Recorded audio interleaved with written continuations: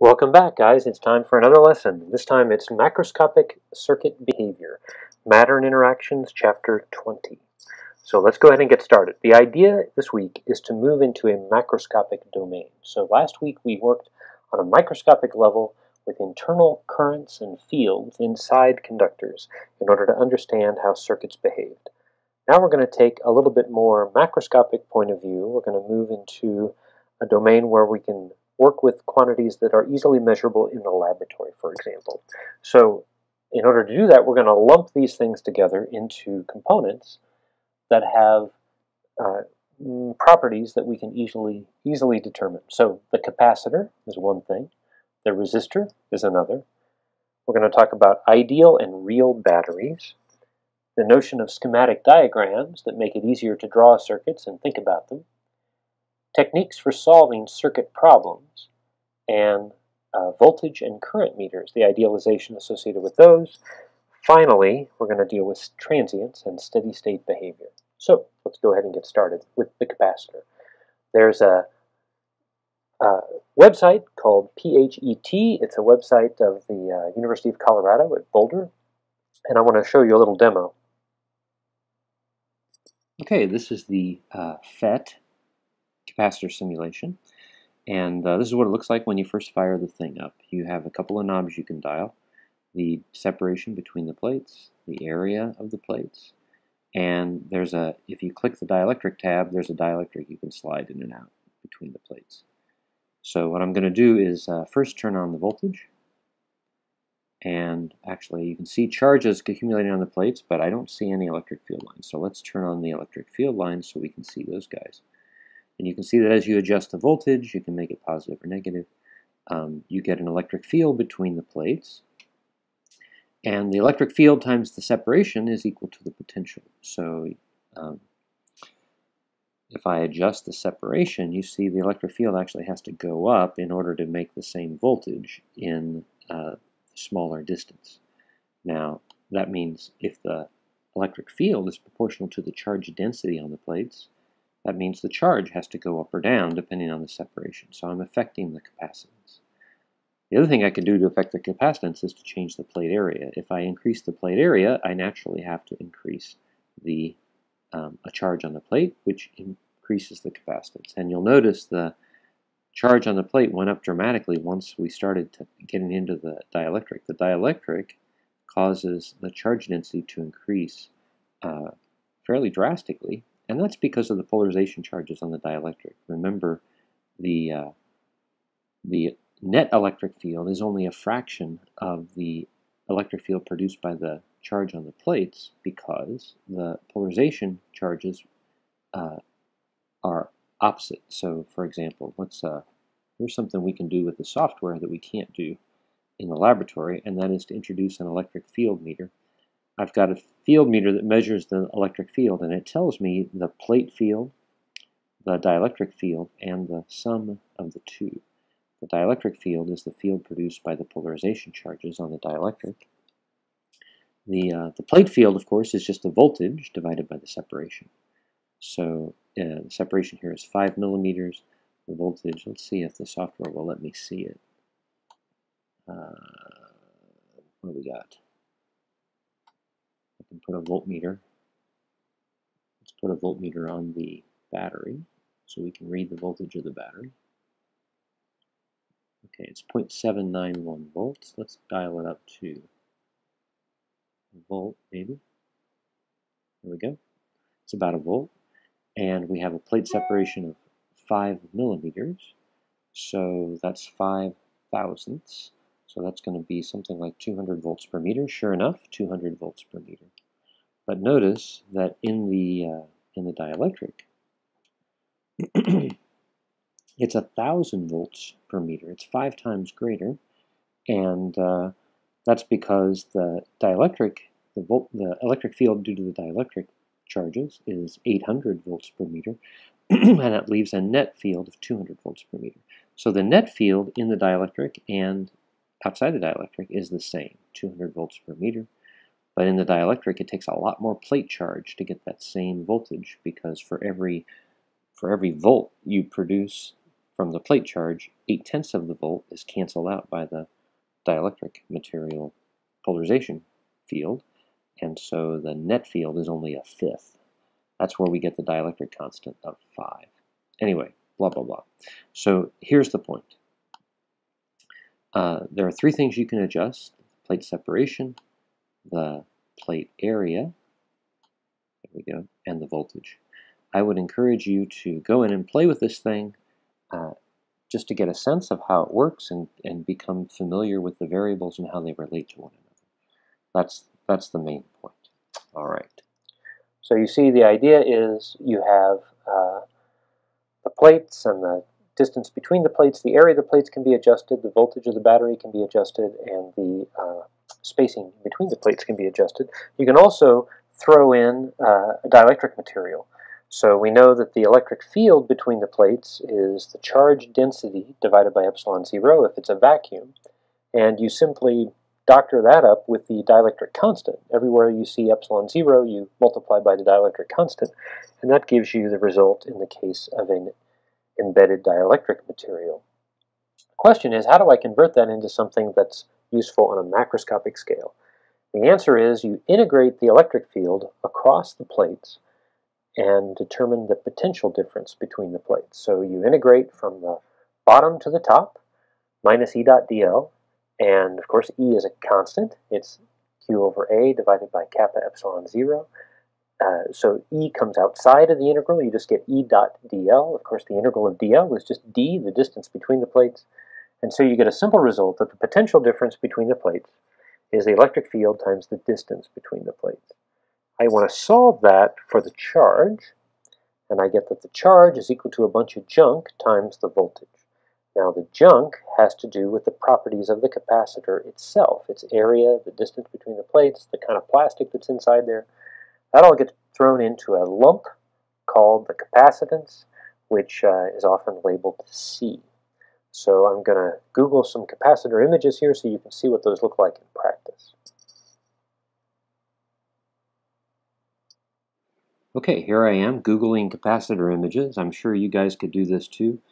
But I just wanted to point out that capacitors in the real world come in a lot of different shapes and sizes. You've got your sort of ceramic disc capacitors here. You've got dielectric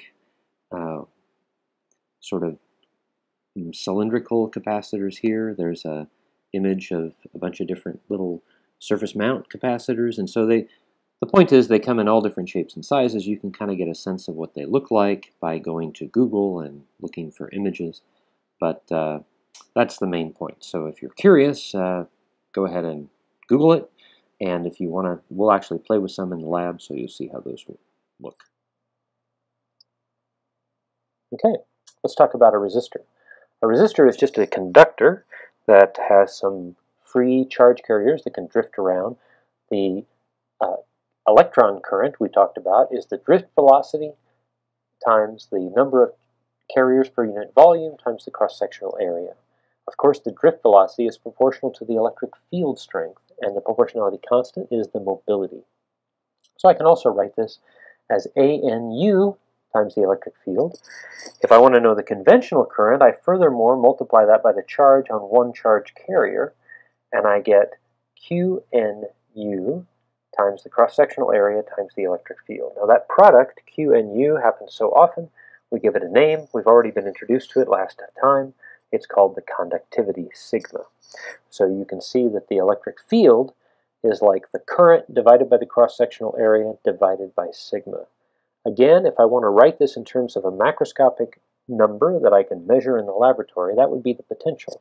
So again, I'm going to integrate this across along the length of the wire, and I'm going to get that the electric field inside the conductor is constant in magnitude, and it always points in the direction of motion of the charge carriers. So what that means is I can go from one end of the wire to the other and integrate E dot dl, calculate the voltage along the length of the wire. As long as the wire has a uniform cross-section and a uniform conductivity, I get a simple result. It's just the electric field times the distance. That's the current times the distance divided by the cross-sectional area times the conductivity. That's the potential. But We want to simplify that. I don't want to have to always think about the length of the wire or the length of the resistor and the conductivity of the material and the cross-sectional area. We're going to lump that all together into a single value called the resistance. So the new rule, it's the same rule, but it's the new name for the old rule, is Ohm's law. It's that the voltage drop across a conducting material is the current flowing through the material times the resistance of the material. That's the idea. So there we have it, two things, capacitors and resistors. We also are going to be dealing a lot with batteries, and I want to introduce the notion of an ideal battery. An ideal battery is a battery whose voltage doesn't depend on the current that flows through it. So the idea is, if I have a 9-volt battery, for example, and I dial up the current, I can dial the current to whatever I want, and the voltage remains exactly constant, 9 volts. Now in practice, that's hard to achieve in a real battery. It turns out if you use a real battery, as you increase the current, the voltage tends to drop. And that's because of internal resistance. At least that's how we're going to characterize it. We're going to say that the battery has an effective internal resistance that behaves in such a way that as you draw more current from the real battery, the voltage drops off. Now, if the current you draw is small enough, you can approximate a real battery as an ideal battery. And that's what we're going to do most of the time. We'll be treating real batteries as ideal, which is a pretty good approximation as long as the amount of current you're drawing is not very large. So that's the idea. The next thing I want to discuss is the idea of schematic diagrams. You see a lot of pictures in the book that look like this picture here on the left. That's beautiful. It's lovely. It's gorgeous, but it's hard to draw. So, not being all artists, we like to draw pictures like this. So the idea is the battery becomes a series of alternating length lines with a label that tells you which is the plus and which is the minus. A capacitor becomes 2 parallel lines separated by a gap with a label that tells you how much capacitance. And the resistor becomes kind of a zigzag line with a label that tells you how much resistance. Now, we talked about the definition of capacitance. It's the proportionality constant between volts and charge. A farad is 1 volt per coulomb. In other words, a farad is a unit of capacitance, and an ohm is 1 volt per amp. It is a unit of resistance. So those are definitions that we'll just get used to as we use them. Now, as we're solving circuits, we're going to be solving a lot of different kinds of circuits. There are two sort of, how can I say it, yin and yang approaches to the problem. One approach is simple, easy, but not very general. The idea is to simply combine elements and simplify a circuit over and over again until you have a trivial circuit. You solve the trivial circuit and then you kind of work backwards to get the currents and voltages in the original circuit. The second approach is more algebraic. It's far more elegant. It's completely general, but some people don't like it as well because it is more algebraic. It's a little bit more abstract. So I'm going to introduce both of these guys, and you can decide when it's possible to simplify. I'm certainly open to you using that as a technique, but I want you to be aware that it's not always possible. So there we go. We tend to use the first technique for quick and dirty answers to easy questions. We tend to use the second technique when the first one doesn't work, or always, depending on if you like it or not. So here's the idea. Let's say I present you with the following circuit. It's a battery with 3 resistors connected in the following way. And I ask you to solve for the currents and voltages in all the resistors. Now, the idea of this simplification technique is to notice that these 2 resistors on the right could be combined into a single effective resistance. In other words, if I replace those 2 resistors with a single resistor in such a way that the rest of the circuit wouldn't know that I had made the switch, how much resistance would I put there? That's the answer to the question that we're trying to ask.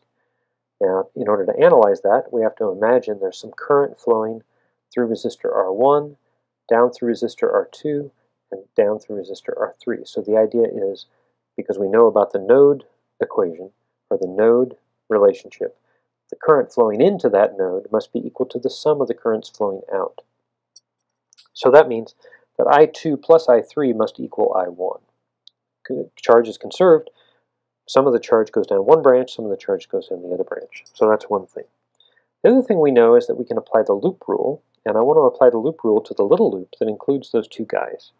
And so I will label the potential drop across those two guys, and you can see that applying the loop rule simply means that if I go up through resistor R2 and then down through resistor R3, I must get back to 0, which means the voltage drop across resistor 2 and the voltage drop across resistor 3 have to be equal to each other. Okay, that's the idea. Now, in the equivalent circuit, I've got a current I1 flowing into the equivalent resistance, and the current must be equal to the voltage drop across the combined resistance R2 in parallel with 3, and it must be equal to V divided by whatever that voltage is. We're calling that voltage V2 or V3. They're the same voltage. Whatever that voltage is, divided by the effective resistance, must be equal to the sum of the currents through those two resistors. In other words, the current flowing into the junction has to equal the sum of the currents flowing through each of the resistors. The loop rule tells us that the voltage drop across those two resistors is the same, so that means I2 has to be V over R2, I3 has to be V over R3, and the sum of those two currents has to be equal to V, the same V, divided by the combined resistance in order to draw the same current. And but notice that I've got a V on the left and a factor of V everywhere on the right, so I can factor all the V's out, and you can see that what I really have to have is that 1 over the effective resistance is equal to the sum of the reciprocals of the two individual resistors. So this becomes a rule now, but there's nothing specific. I haven't given any numbers. This is all just very general, and so it turns out whenever you combine two resistors in this way so that they're connected at the end, the effective resistance of the two combined resistors can be gotten by applying this idea. Now, let's take that circuit and see if we can simplify it any more. The idea is that the current through the combined resistance is equal to the current through R1. Those two currents have to be the same. I also know that the voltage drop across those two guys must go in, so the voltage has to go down as you go through R1 and down again as you go through R2-3. And you can see that the currents have to be the same, so I can just call that I. And then I can write down the loop rule. The loop rule says that V0 minus IR1 minus IR23 equals 0. And notice I had my one of my equations didn't fade in correctly. Oh well, too late to fix that now. I'm just going to let it sit. I want you to notice that the I is common, so I can factor the I out. And the product there, the multiple, the factor of I, is the effective resistance of those two resistors in series. So R1 and R23 act like a single effective resistance. I could draw the picture like this, whose resistance is equal to the sum of the two resistors in series. So then the new rule is that if you have two resistors in series, they behave like a single resistance whose resistance is equal to the sum of the two. Right? That's what we just showed here. And then we can solve for the current. The current is just going to be equal to the voltage of the battery divided by the effective resistance of all the resistors combined together. Okay? Now that was all kind of abstract. Let's try to work this out with some real numbers. Suppose I have a battery of 15 volts.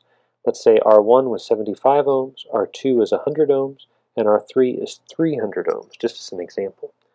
Let's solve for the effective combined resistance of R2 and R3 taken together. From our previous work, we realized that that's 1 divided by the sum of the reciprocals, and that turns out to be 75 ohms. So the combined resistance of R2 and R3, combined in parallel like this with their ends connected together, is 75 ohms. So then I simplify the circuit to two 75 ohm resistors in series. That means the effective resistance of all three is the sum of the two, R1, plus the combined R2 in parallel with 3 resistance of 75, adds up to 150. So now the current is simply the voltage divided by the effective resistance.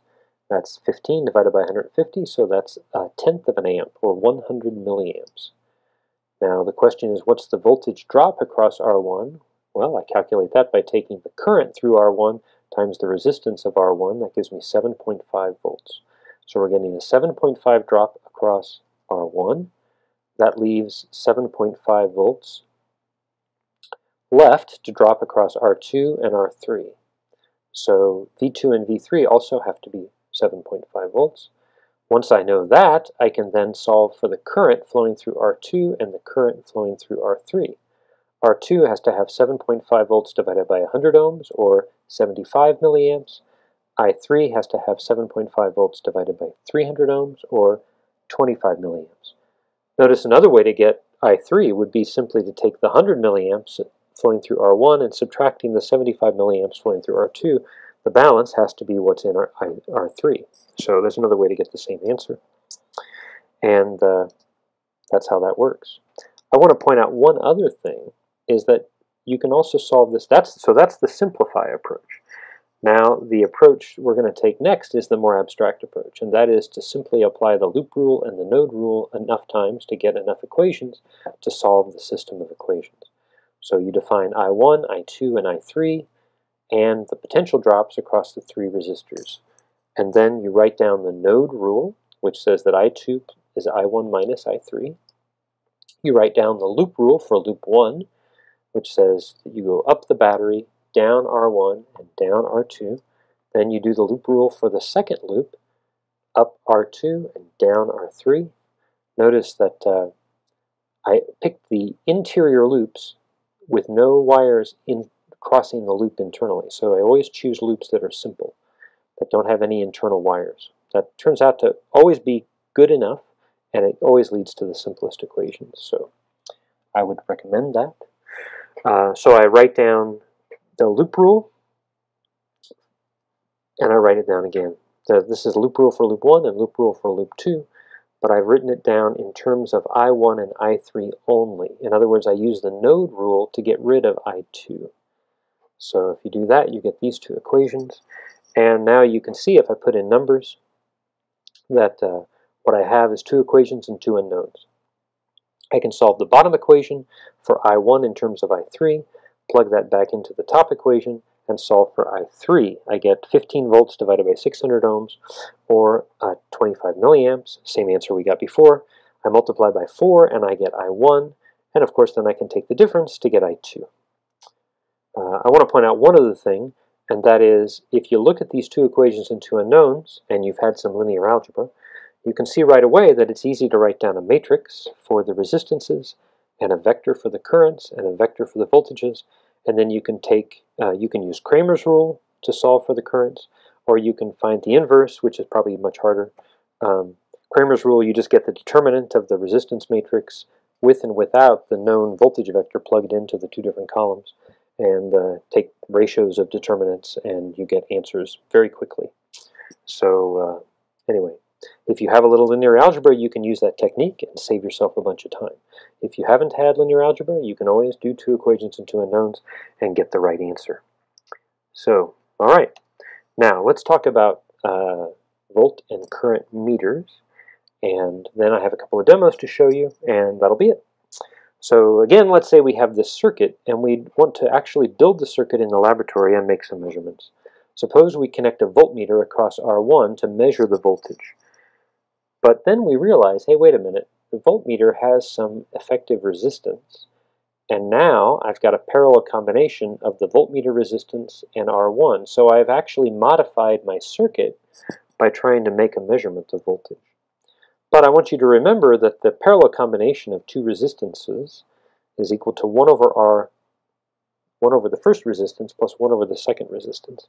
If I want to have very little impact on the circuit, what I need to do is make the resistance of the voltmeter very, very large. Then when I take 1 over a very large resistance, it'll have very little effect. It's practically negligible, and then the effective resistance will be very nearly equal to the resistance of the original resistor. On the other hand, if I wanted to measure the current in the branch that goes from the node down to R3, I want to insert a current meter. But then I realize, hey, wait a minute, a current meter also has some internal resistance. And the question is, isn't that going to affect the circuit? Well, yeah, it is. You're going to have to add the internal resistance of the ammeter to the resistance R3 to get the new resistance in that branch. But the point is, if I can make an ammeter with very little resistance, then adding this tiny resistance to the resistance R3 will make a negligible difference to the resistance of the branch. And so that's the idea. When you have a voltmeter, you make the resistance large, because we don't want the voltmeter to draw any current. That's one way to think about it. And you make ammeter resistances very tiny, because you don't want a voltage drop across your ammeter, because that will affect the circuit. That's the idea. One last thing, I want to talk about what happens when you combine capacitances. I want to show a little demo of that, and then I'll give you the answer. Okay, so here we are back at the FET capacitor lab. Now we're on the multiple capacitors tab. And again, we can show electric field lines. I'll turn on the voltage so you can see a couple of electric field lines. We can also adjust the capacitance here by fiddling with the plate separation, essentially. But the other thing this one has is the ability to put 2 capacitors in series or 3 capacitors in series and then see what happens there. Let's look at 2 capacitors in series. First of all, I want to notice that for a given voltage, if I've got 2 capacitors in series, the voltage drop is shared between the two. So if this is a 1 volt drop, for example, the voltage drop here is going to be a part of 1 volt, and this will be the remainder. So let's say these are equal capacitances, then you'll get half a volt here and a half a volt there.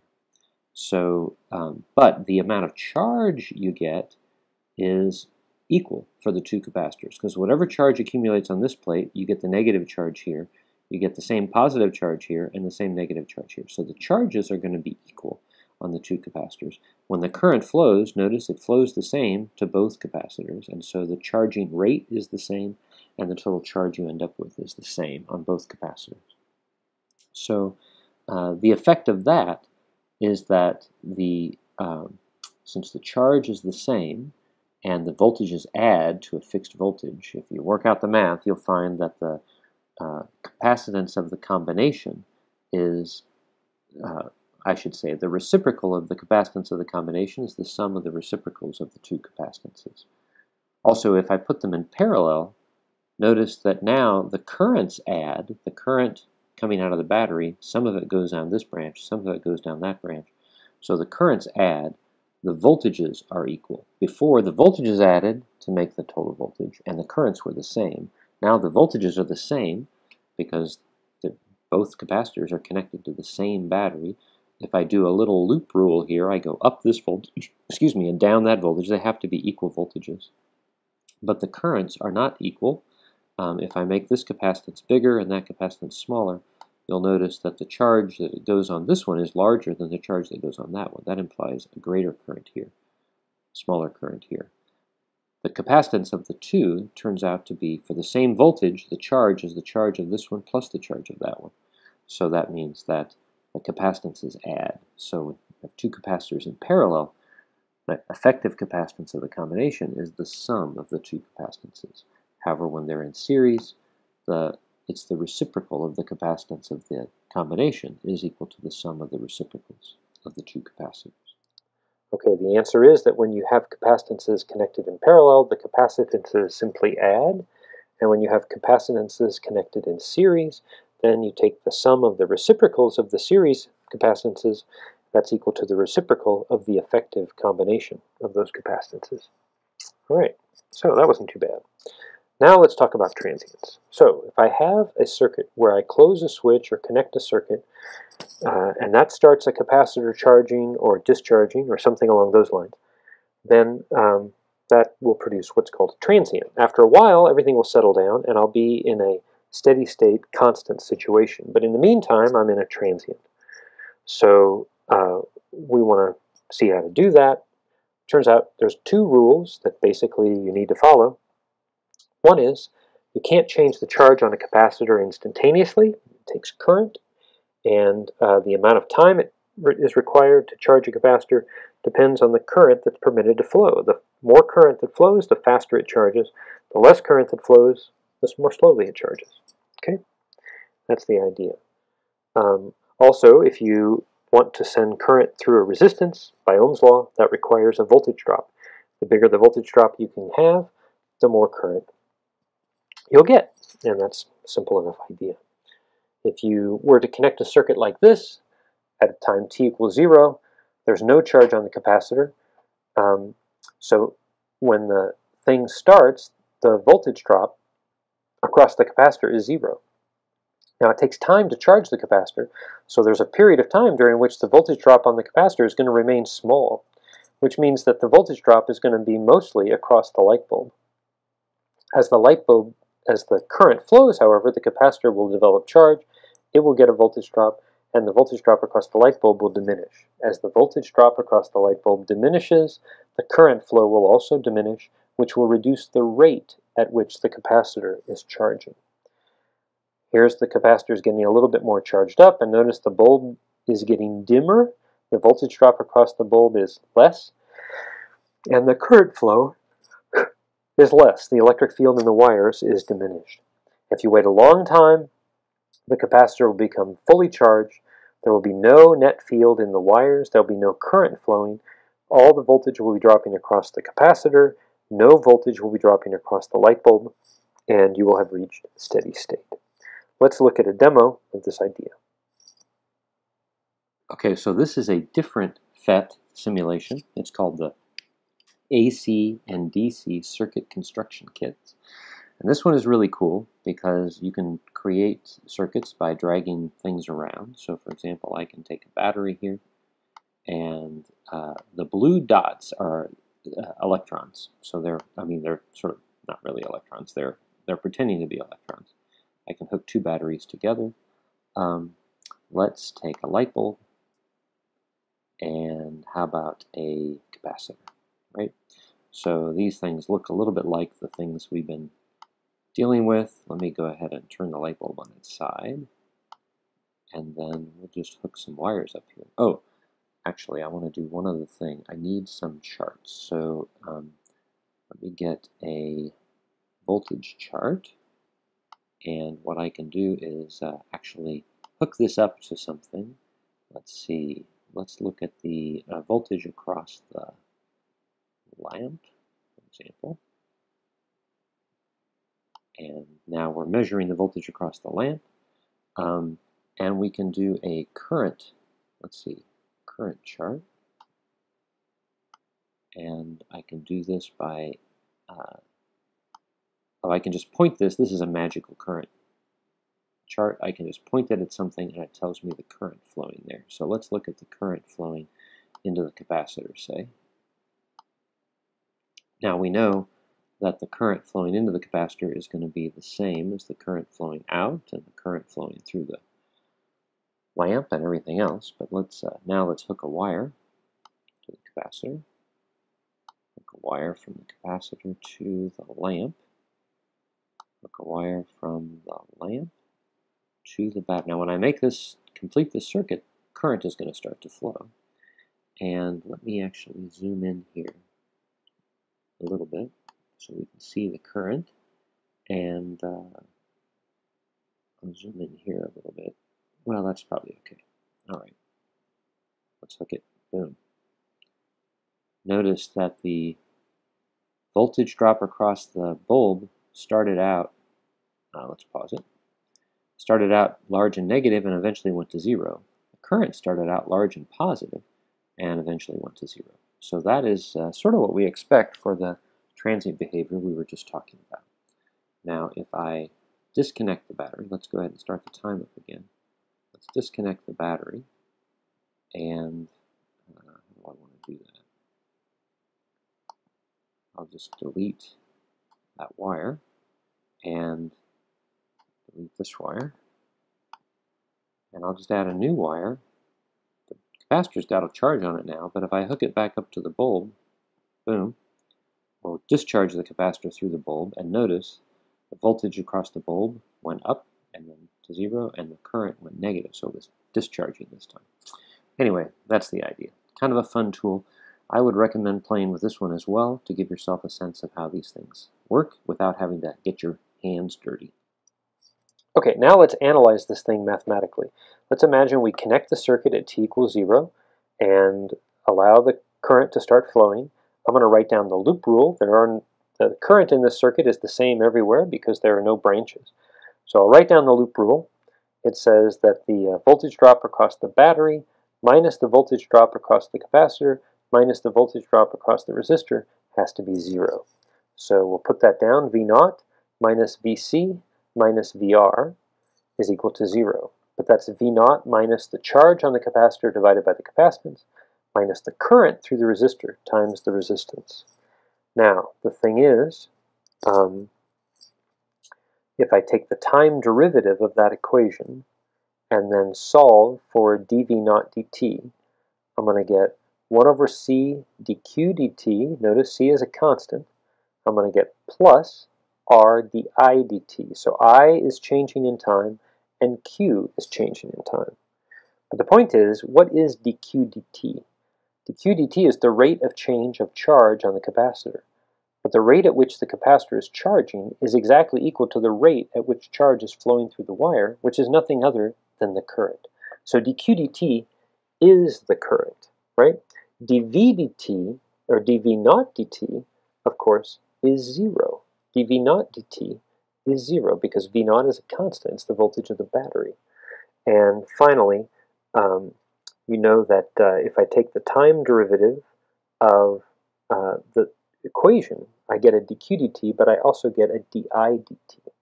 So I end up with the result that I is equal to minus rc di dt. I'd like you to stop the podcast if you have to, start with that top equation, and don't be happy until you can produce the equation there at the bottom. It's just a little algebra. If I put all the i's on one side of the equation and all the t's on the other side, I get this result, that di over I is dt over rc with a minus sign.